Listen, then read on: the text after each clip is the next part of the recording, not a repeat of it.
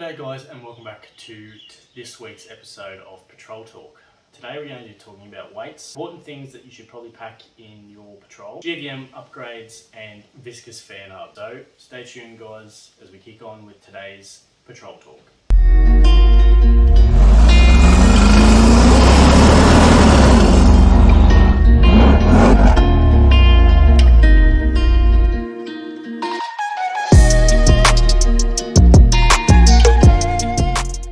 Let's start off by talking about these viscous fan hubs. It seems that almost every second post on the Y62 forums or Facebook pages is something in regards to fan hubs. So it seems like the fresh batch of cars in from Japan have seemingly had issues with viscous fan hubs. So a viscous fan hub is a hub filled with a oil or a fluid of some description, and it'll kick on when the computer tells it that it's getting a bit hot, it needs to turn on, and it needs to start cooling down that radiator a bit more because there isn't enough airflow coming through and it's causing the car to get a little bit warm. Very good when it works well, but obviously a lot of people are starting to have issues with them. It just happens, and unfortunately it's affected quite a large batch of patrols. What sort of a thing are people experiencing, and how do you know if your fan hub is starting to play up? So typically on these cars, when you first start them in the morning, they will sound like a jet engine or an aircraft taking off. So the fan will start to spin up, and it'll sound quite loud and it won't quite sound right. That's normal on the first startup. It may not happen every time, and you know, your experience may vary with it. Mine occasionally comes on from time to time, typically in an afternoon where I have the aircon on and I've just started the car. That's when I will notice it most. In the morning it typically doesn't really happen. Sometimes it does, and then it may kick on again, you know, a couple hundred meters down the road, and then it'll turn off and it'll go away, and I typically will not hear it after that. So if you are experiencing issues, you'll notice things like when the fan does come on, you may notice a decrease in power, it may not turn off, it may just continue to run the whole length of your trip. And if this is something that is occurring with your patrol, then it is indicating that there is something going on with the fan hub. Now, there is quite a lengthy wait to get a new viscous fan hub from Nissan if you wanted to do it through warranty. Although there is other options out there if you're looking to spend, you know, your own money and just get it fixed straight away. Now, it's not going to damage anything by having the fan hub run constantly over an extended period of time, and will obviously wear out quicker, but obviously there's an issue with it, so that won't be a problem. So you can go on to websites like Patrol Apart. That is definitely one that I would recommend, as they typically stock a lot of genuine parts. Now, I believe they do have some in stock, so if you are having issues, that may be an avenue to explore, as I think the wait time for a new viscous fan hub from Nissan is about 8 weeks. So if you can't wait that long, perhaps go to an external source to try and source a genuine one, and either get it replaced by a genuine mechanic who has worked on patrols or four-wheel drives at least, or give it a crack yourself. It's not too hard. A few bolts, probably a sensor in there as well, and you know, you swap it out fairly easily. So hopefully that explains what is going on with these fan hubs. Obviously it's not affecting all patrols, but like I keep saying in every video, these things are so temperamental and it can happen at any point in the patrol's life. It's just one of them things, and unfortunately, you know, it can happen regardless of the age of your car. That would be, you know, if you wanted to have some spare parts and things, you know, just in case something did happen, that'd be definitely one that I would put on my list. Alright, then that moves me into another topic that I often talk about, and that would be the fact that the patrols do have issues. So, as we are all well aware, and if you are on the patrol forums or on the Facebook page or anything like that, every day they're getting bombarded with very similar questions, very similar faults, just constant. And like I have mentioned, they are, you know, a fairly new car. And like I have mentioned, the previous models didn't really seem to have as many issues. And they're definitely starting to experience I don't know, perhaps more issues now with the Series 4 and Series 5 than what they did previously. So like I have mentioned also, I believe it may be down to the fact that the volumes of orders have increased and perhaps they are now rushing builds to get them finished quicker, to get them out to the customer quicker. Now this may lead to, poor workmanship, parts not being installed correctly, not having the quality and control that they typically would. Because something you need to understand is the Japanese person is very meticulous, very perfect, very conscientious in the way that he goes about his work. They are very, very, very good manufacturers of pretty much anything that they create. And to put that into perspective, Nissan's flagship supercar, or whatever you want to call it, the Nissan R35 GTR, that engine that is built is hand built by a single dude or a couple of people in a hermetically sealed, contained workspace that is dust proof on like microscopic levels.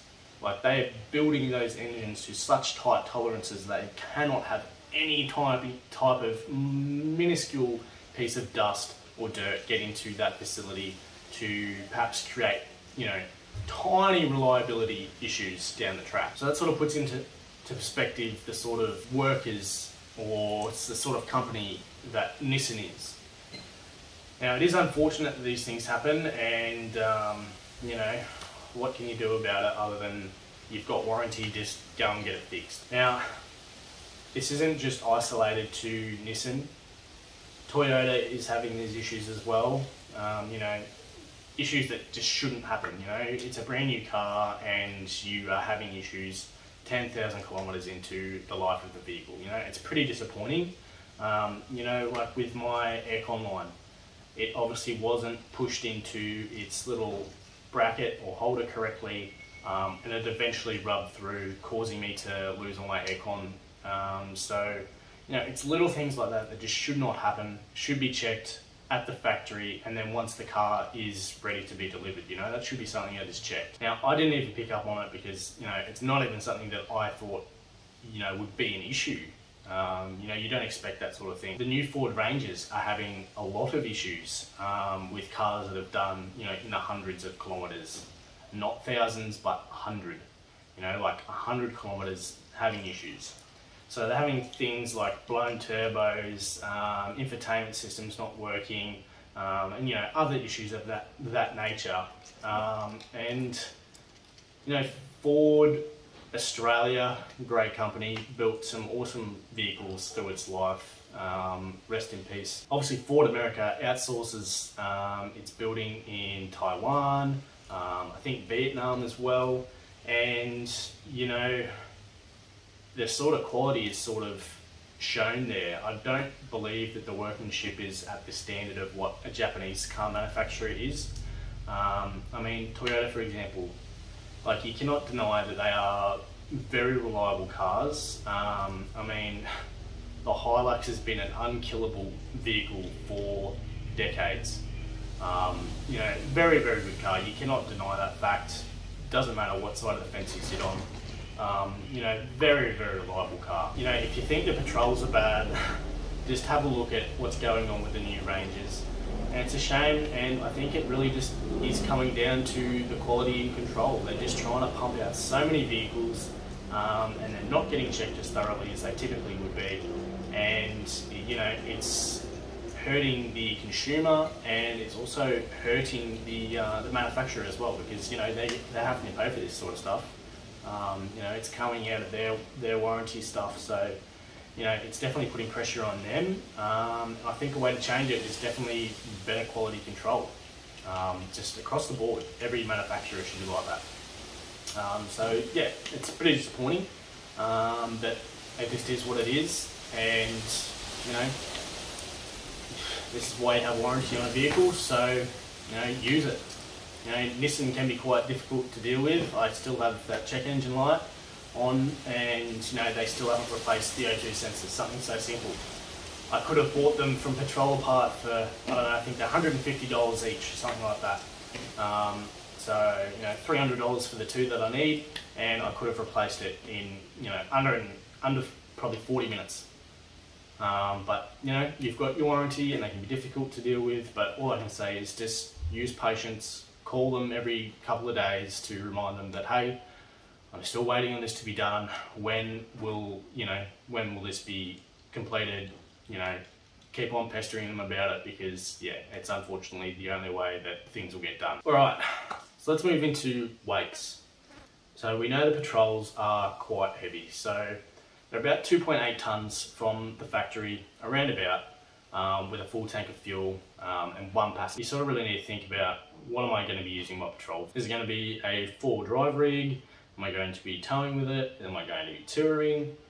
You know, am I going to tow things occasionally and, you know, use it as a bit of an all-rounder? And you need to appreciate the weights that that vehicle is going to be carrying. So there's a few options out there for combating this weight issue. Obviously there's GVM upgrades, which are great for if you're going to be towing or, you know, caravanning and doing that sort of thing. And it's definitely a worthwhile option, because you will be overweight very easily.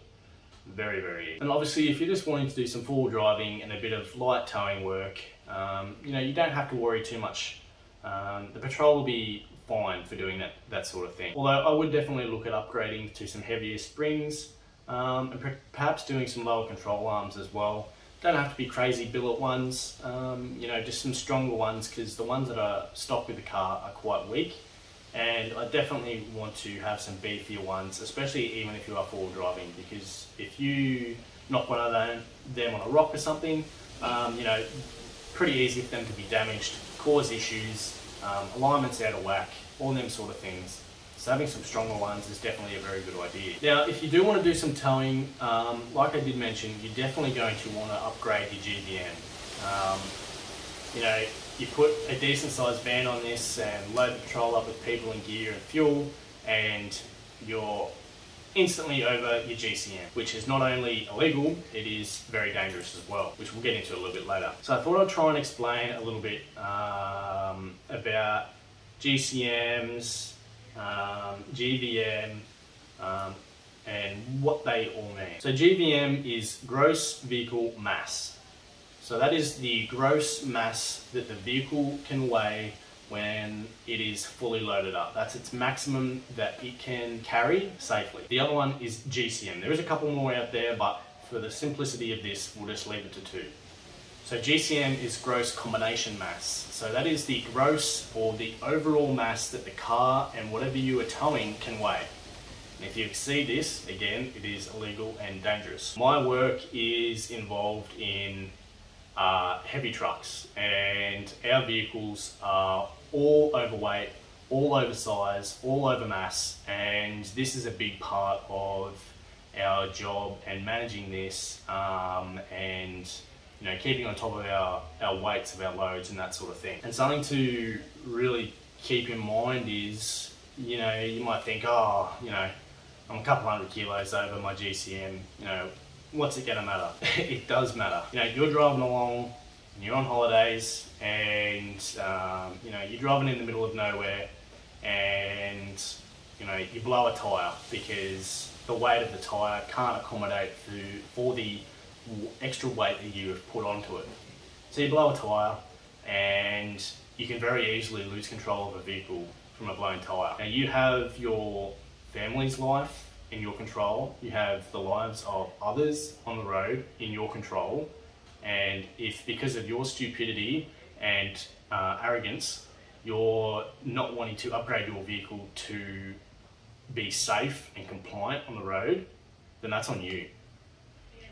You know, if you go through all the policies and procedures and you do the right thing and something unfortunate happens, it's an unfortunate accident, and you know, you learn your lesson, assuming everything, you know, comes off and no one's injured or anything like that. You know, you learn a very valuable lesson, reevaluate your options, and you upgrade things to be better for the future. Now that's a big thing, you know. Everyone likes to go away, and it seems nowadays we're always loading up with big fridges and You know, for these, it's fuel. If you want to do some long distance trips, maybe remote, you know, a lot of people like to have their necessities that, you know, they think are essential to having on the road, like just dumb things like kettles and toasted sandwich makers and you know, things that you really just do not need. And you know, this extra stuff is making, you know, cars more overweight, and you know, is very dangerous on the road. You have 4 wheels, 4 brake rotors, and that needs to, you know, slow down, you know, 6.5 tons of vehicle. All right. Now you may be lucky enough to have electronic brakes or electronic brake controller that will allow you to control the brakes of your trailer, and you know, that greatly improves what you can tow. So your braking system is something that will definitely need an overhaul, and I hope all these GVM manufacturers are looking at brakes and upgrading them as well, because you know, the stock brakes are good on the patrol, but if it's unladen and fairly, you know, not loaded up, they will stop beautifully. You know, I am actually very impressed with these brakes on the patrol, and brakes are something that I froth over. I love trying to upgrade brakes and trying to get the best out of them and trying to find the best combination of pad and rotor to try and make a really effective braking system. And I achieved that very well on the Falcon I had, the Turbo. The brakes on that were excellent, and I knew that whatever speed I was doing, that I would be able to pull up extremely fast in case of an emergency. And that's something to think about on these cars. You know, you drive along and it's so easy to drive, and wow, the power is amazing and it's always there when I need it. But what about the power when you need to stop? You know, what sort of braking power do you have when you need to stop the vehicle very quickly in an emergency? You know, these are big cars. They don't feel it when you drive it. And you know, I drive this thing like it's the Falcon, or try to at least. But you know, it's always in the back of my mind, especially when it's wet, that you know, this is a big car, and you know, I can't drive it like a race car. You know, this thing, it likes to wallow around on the road, and yeah, it's comfortable and very nice to drive, but in the case of an emergency, you know, you really have to be on it. You know, and your brakes should definitely be something that you need to be considering. Right, so let's have a chat about our options for GVM upgrade. So there's quite a few manufacturers out there nowadays that are doing these, as it obviously becomes more important that, you know, people are actually doing this sort of stuff, you know, to make sure they're safe out on the road. So I've picked, you know, the more popular ones out there that are doing these sort of things. So yeah, let's run through that. So first on our list is DMW. I definitely would recommend DMW. They've been doing this for a long time, not only on patrols but on Land Cruisers as well. So they definitely do have the experience. And they're also the cheapest option on the list as well for what you get. So the DMW one starts at $7,180. They upgrade your lower control arms, do some stronger suspension components, do a diff cover that protects the rear diff, and they have a GVM upgrade to 4,499 kilos, which is really good. They do airbags and heavier springs as well, which is great. Obviously, when you're carrying that extra load, you're definitely going to, you know, need them sort of things to help make sure your car's level is safe and you're not going to wear things out prematurely. So they're definitely a really great option. Next one on the list is More 4x4. They do a 4,200 kilo GVM upgrade, so a bit less than what DMW is offering, although theirs is 9,500, so quite a bit more expensive, and that gives you a GCM of 7,700 kilos. So, you know, you can nearly tow 8 tons with that, or have a gross combination mass of nearly 8 tons, which is awesome. You know, people are probably definitely getting up there out on the roads with, you know, with them sort of weights quite easily with a big van. You can choose your spring, how heavy your springs you want, which is great. I like that they give you a flexibility with your options, so that's really good. Another thing I like is they do camber and caster adjustment pushes, which allows you to have better adjustability with your alignment, which is awesome, and definitely a big positive with these, because we know how temperamental they can be with doing alignment. So that's really great and gives you allows you to be really spot on with that. They do front up control arms as well, which is great. You know, it's all well and good to upgrade the rear, but you know, you need to also give attention to the front. And they do a lower control arm upgrade, which they reckon is rated to 2,450 kilos, which is pretty good over the rear axle. So that does give you a bit of room to play with as well. They also recommend, and this is a big thing as well when you are doing this, and something to consider if you are loading up your patrol, is if you are getting aftermarket wheels, you need to make sure that they are rated to, you know, a kilo that is going to work for you. So they recommend 1,275 kilos is what they recommend for an aftermarket wheel, which yes does limit your options, although there are some still good looking wheels out there that are rated to that. And I definitely recommend that, as you know, you do not want wheel damage by overloading the car. It's just unsafe, and you know, it's just silly. So definitely look into your weights and your wheel options as well. It's very important. Another one on the list is ASG 4x4. They do a 55mm front spring lift, which is great if you've got accessories on the front of the car. It'll help to keep it nice and level. They do a 50mm rear lift with either 150 or 250 kilo springs, and you can go more if you wish. I'm not sure about the suspension upgrades, didn't really go into detail about that, although I would assume that they do lower control arms at the very least, as you know, it is a requirement. Their price, unknown, I'm not sure what their prices are. You'd obviously have to get in contact with them to find out a price and run through your options and stuff that you want, which is good when you want to customise something to suit what you're doing, which is great. Another really popular one too is On Track. They do a 4,085 kilo GVM upgrade, so quite a bit less than what BMW is offering, but probably a pretty good mid sort of option if you don't want to go super heavy, you're not towing a massive van, perhaps you're just doing some four-wheel drive work and you know, some light towing, that sort of thing, just to make sure that you've got plenty of wiggle room and you know, you're keeping your vehicle safe, which is what it's all about. They have a must where you have to upgrade your springs to 200 kilos, do a lift, and also do billet lower control arms. That's what they recommend. That's what they want you to do. And I think it's great to have a manufacturer or a company that is saying, you know, look, we're putting, you know, liability out there. We're vouching that our product is safe. We want you to do these things to ensure that we keep that liability down to a very small margin, and that we are keeping our customers safe by, you know, using good quality parts and making sure that, you know, they're upgraded to past what we are doing, and that's a massive thing too. You know, you can upgrade your parts and, you know, be so close to being over what they're rated to, and you know, they'll be okay. But what I would recommend doing is saying, right, I've got this that I want to do, this is a part that I can upgrade it with, but I'm going to go past that, what I want, well past that, so I have plenty of wiggle room, and I'm not going to run into dramas. If I say, you know, for example, I want to do something that's a little bit different to what I typically do, I know that I'm going to be safe and have that wiggle room to be able to accommodate that. They're, just for reference, the billet control arms for a pair are $3,600. So quite pricey, but you know, when it comes to strength and safety, you know, there really isn't a price to pay for that. You know, that sort of stuff is priceless. So paying that sort of a price for something that's gonna last is very strong, and will make sure that, you know, you're safe while towing.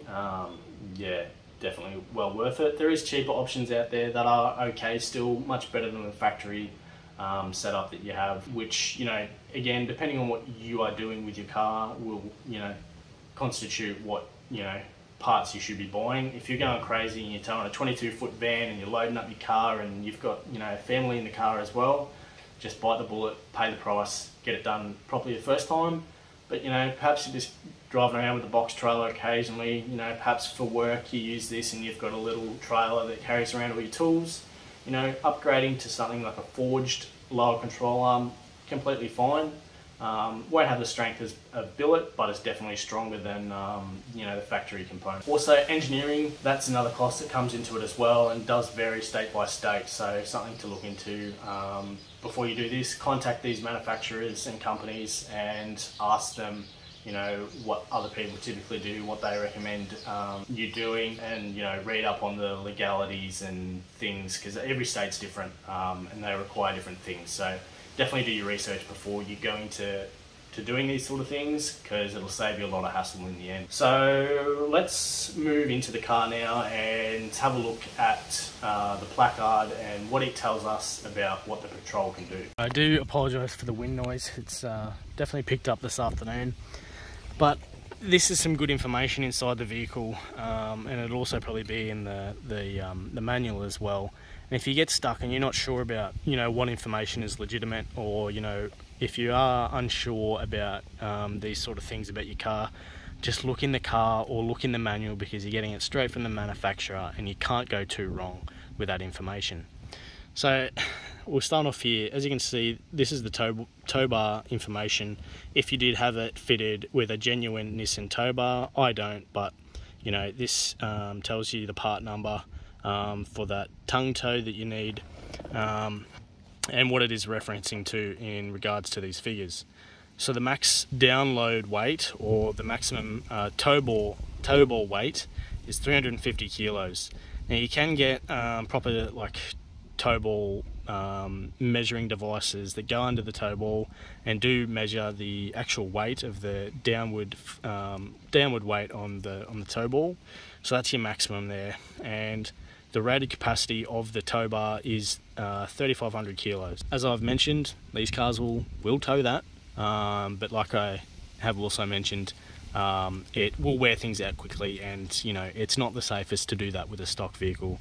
So this is why we do the GVM, and it's a safety reason. Also, this is our unbraked and braked stock figures here. So obviously an unbraked trailer, so unbraked means a trailer that does not have brakes, is 750 kilos. So it's a fairly small box trailer. Perhaps you're going to get some dirt for the garden on the weekend, so that's your unbraked one. And that's your braked, so a trailer with brakes, and that is 3,500 kilos again. So obviously that's your max rated capacity for the tow ball. And like I did mention before, cool, you can do it, but you probably wouldn't want to be bang on the button at 3,500 kilos, as you probably will run into issues. And obviously it goes on to say, do not exceed the gross vehicle mass, do not exceed the gross combination mass, do not exceed the maximum permissible rear axle weight, and refer to the owner's manual or Nissan for GVM, GCM, and the permissible rear axle weight as well. Nissan does not recommend the fitting of load leveling or weight distribution devices when using a genuine tow bar, and that's a big thing that does come up as well. People do ask, can I use distribution devices when towing? Nissan recommends no with their genuine tow bar. Perhaps there is one out there that does. Let me know if there is. I'd be interested to know that. But with the genuine one, Nissan does say no, as it is actually dangerous, even though the whole idea of the device is for safety and emergencies and that sort of thing. But Nissan says no. It obviously causes issues with the car or whatever. Now in your table of contents, you'll notice that there's a sticker in here which goes in to say, don't add anything on the front of the car that is equal to 85 kilos, as this may do damage to the car. That's pretty important when you're fitting, spotlights or a bull bar to the vehicle, because obviously you don't want to overload the front axle weight, as it's obviously quite close to what it is safely meant to be. The most bull bars out there are about 65 kilos, around that, a little bit less in some cases. But yeah, definitely keep an eye on your front weights, because it's obviously an issue, because they put this little thing in here to figure out what your gross vehicle mass is. You take it to a weigh bridge, or you can use weigh scales, something like that, to give you an idea of what the car accurately weighs. Now they're pretty good, some are within a few kilos, some are within 10 kilos, and some are a little bit less accurate, you know, up to 50 kilos difference, which, you know, isn't great. Try and find a really accurate one. There is public way bridges all around the place, so yeah, do your research onto that, because it's definitely very beneficial to know what your car weighs, because then you know what you can and can't do. Obviously weigh it when the car is full of fuel, and if you can, with the amount of people that you would typically carry, because this will give you the most accurate weight as well. It'll give you 3 different figures. It'll give you a front axle weight, a rear axle weight, and then the combination of the both. So do your research and figure out, you know, what's a safe weight limit on the front and what is safe on the rear, and, you know, do the math, combine them together, and you'll get your gross vehicle mass. Like I mentioned, it's very important to know that, because, you know, it'll give you an idea of what you can do to the car. So let's move into the rear of the car, and let's talk about some things that you should pack, you know, at a bare minimum if you're going away and doing a trip. Obviously you use your best judgment, and, you know, you decide on the things that you're going to need, but, you know, as a bare minimum, this is sort of pretty much what I carry. So I've got a few luxury items in here. I've got the Old Oz Trail table in here. It's fairly lightweight, doesn't weigh too much, you know, probably maximum 5 kilos with this bad boy. And, you know, this all comes down to this whole GVM thing. You know, pick things that are lightweight, because the extra couple of kilos and stuff that you save could be the difference between, you know, being illegal and not being, and, you know, and being legal. So pick your accessories carefully, and your camping equipment as well. And, you know, if you've got shit that you don't need, don't take it. Got the air compressor. Obviously air compressors can weigh a bit. This is probably a good 10 kilos of air compressor there, so, you know, that's an extra 10 kilos to the GVM. Obviously there's plenty of different options for air compressors out here. This is a cheaper one that I got from Super Cheap Auto. I think it's an XTM or something. Yeah, an XTM one. It's actually pretty decent for the price, and was $200 or something, but got it on a good club deal, which brought it down to $100 or something like that. So I thought, you know, for the meantime, before I get an ARB one or something a bit smaller to be able to tuck up in here, this will be great for going to the beach and doing that sort of thing. And then I have a box of just random crap as well. I've got a small socket set in case I need to do any small work. And if you do plan on going away, I would take at least a socket set to be able to do, you know, a bigger one than this, just to do things that, you know, might be able to get you out of trouble.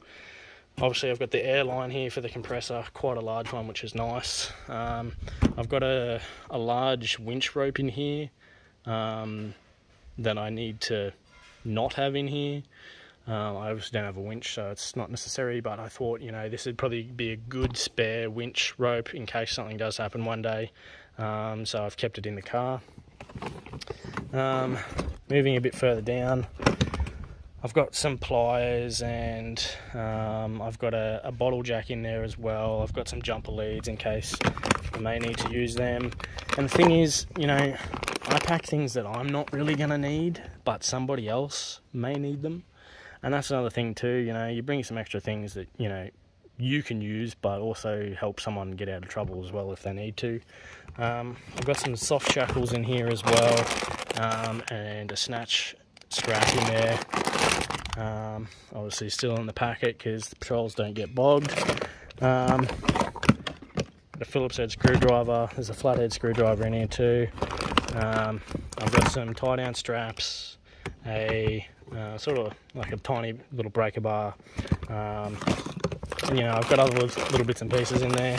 I've got a tyre gauge as well for deflating tyres. You know, I also have quite an extensive trauma kit in the car as well, because like I said, you know, it's nice to have these things for yourself, but, you know, you may be able to save somebody else's life, or provide good first intervention in case something happens to someone. I have an extension, and I also have the socket that undoes the wheel nuts. That's very important to have, and I like to have an upgraded one as well over the stock one because, you know, it's just better. Flathead, and there's some more junk down the bottom there. What is this?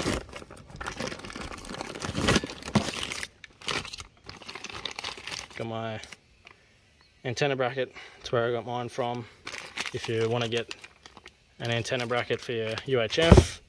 I also have a fire extinguisher in the car because, I mean, you just never know when things go wrong, and if you can be prepared and have the things, then, you know, you're going to be better off than everyone else. Having these things is really good to have, and you may never have to use them, but in the case that you do need to, at least you do have them in the car. So we'll move into the little storage bay. So in here I've got my first aid. I've got a St. John's first aid kit, which is, you know, got all your good stuff in there. Snake bite kit. It's quite a large one. Obviously this is for a vehicle accident, so it's got a lot of different things in it. You know, dressings, band-aids, trauma shears, bandages, plenty of good stuff in there that you may need. Gloves, tape, plenty of bandages and that sort of thing. Obviously in Australia, having a snake bite kit is very helpful as well. Something you should always carry in your vehicle. You never know when a snake is going to bite you on the leg. And I also have a trauma kit as well, in the case that, you know, things get really out of hand and you come across a really nasty car accident or something like that. You know, I've got bandages, I've got gloves, I've got cat tourniquets, I've got you know, sterile dressings, SAM seals for punctured lungs, triangle bandages, lube, casualty cards. You know, these sort of things here are great for when paramedics take over. You know, if you can write down all the details and stuff about what has happened to the patient and hand that to the ambulance, you know, that saves them a heap of work, and they can just crack straight on. Nasopharyngeal airways, in case, you know, somebody has a really traumatic mouth injury, chuck that in the nose and breathe again. So, you know, this is overkill, for sure, but like I mentioned, you know, if something does really go wrong and, you know, you're not prepared, well, then people die. But if you can, you know, have crap that is sort of unnecessary and, you know, one day it may come in handy. Just for your information, cat tourniquets cannot be used in Australia. It is illegal to use them for whatever reason, even though they're an awesome tool. And if you did use one on someone and it saved their life, I would be very disappointed if you got in trouble for using one. If you don't know, they're obviously used to stop really bad bleeding, hemorrhages, you know, bleeding that cannot be stopped by a typical bandage. So that is placed high and tight on the limb, and obviously not around the neck because that's not ideal. And that will clamp an artery or a major vessel and stop, or hopefully stop, the bleeding. So they're good to have, but yeah, use them at your own risk. And then obviously under here there's nothing but the stock crap that is useless. So this is what I typically carry in the car, and what I like to have in here. I like knowing that I have the equipment to be able to recover myself or somebody else, have some stuff that if I want to set up randomly, I can have a table and be comfortable. I can inflate my tyres, I can save someone's life. I have a fire extinguisher in the front that can stop the car from burning to the ground, hopefully, probably not. But, you know, I have these things to keep myself safe, preserve life, and, you know, perhaps help somebody else from having, you know, a shit day. But in saying that, all this stuff is extra weight, and getting your car weighed is very important and something I would highly recommend that people do, because you just never know when you know, you have to carry something heavier, and all of a sudden now you're overweight. So guys, I hope you've gotten something out of today's video. If there's information that I've gotten wrong or something that you know to be different, please let me know. I'm happy to be proved different. If you have a different opinion or whatever, let's have a civil discussion about it, you know, because, you know, best way of learning is to talk about it and find other people's experiences and opinions. And I'm more than happy to talk to you about, you know, something that I may have gotten wrong, may have made a mistake. You know, I'm not perfect. I'm just trying to provide the info that I know and that I've researched. So if I've gotten something wrong, more than happy to discuss that. But thank you so much for watching, guys. I hope that has cleared things up and perhaps made things easier for you. Perhaps it's given you a better understanding about how all this stuff works, because it is quite confusing. And also provides you with some good options for a GVM upgrade. Quite a good selection of companies out there nowadays that are doing them. So, you know, do your research, check your weights, see what you need to do, and call places, email them and discuss it with them, because they're the experts. Thank you so much for watching, guys. Make sure you comment and subscribe if you are new. Like the video if you've enjoyed today's episode, and make sure you let me know with your questions and queries about what you want to see next. More than happy to include that in next week's episode. So like always, guys, stay safe out there, and I will catch you in next week's episode.